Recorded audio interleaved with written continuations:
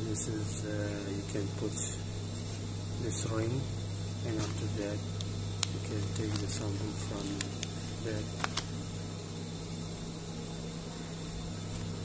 By using spoon you can put this powder of sample in the tray.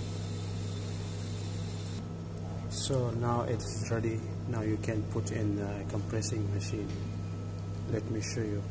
And another thing, you can write the sample number here so you could not forget. So this is the 90 sample. Now I'm taking this to put in this compressing machine. So this is the compressing machine. You can put in the middle, and after that, when you're sure it is in the middle, after that you can put the green button. It will be compressed, and it takes about 5 to 10 seconds. Now it's going down, so sample is ready. You can see it is compacted, and now it's important you must write the sample number on that side.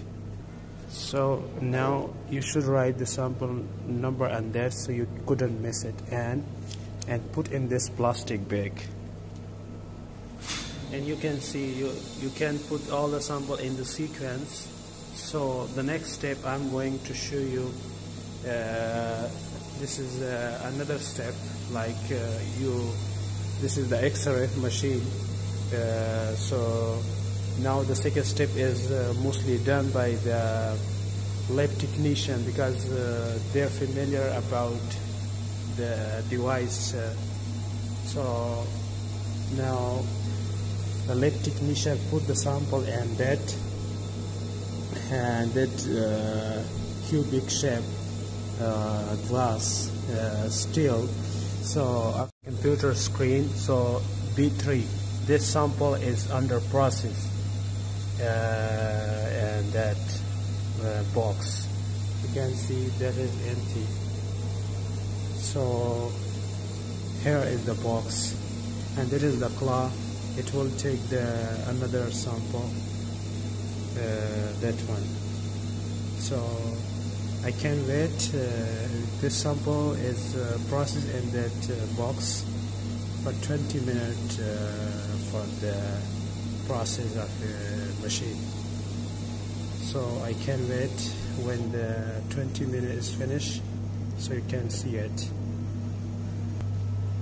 And another thing, that is the lid. So that sample will be taken, this lid will be open, the claw will take that sample, and this lid is open and sample can be put here. So now I can show you that in the machine. You can see this sample will be taken, and this is the claw, this one is the claw. So this lid will be open and sample can be put inside that. And you can see that one is 11, and that is and B3. So you can see this sample B3 as 11 sample is under process. The lid is open, the sample is sticking by the claw. So now the next sample is sticking by the claw. You can see, and put it here. So this sample will be under process for the experiment. So the lid will be closed. Yeah, this lid is closed. So this sample is under process for the XRF, for the major entries. That is the machine of XRF. Okay, I can go to show you now in the computer. Before that sample was under process 11.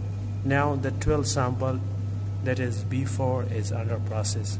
I hope you people can get it and understand how is the process of XRF. I hope you guys understand that, and it is beneficial for you people.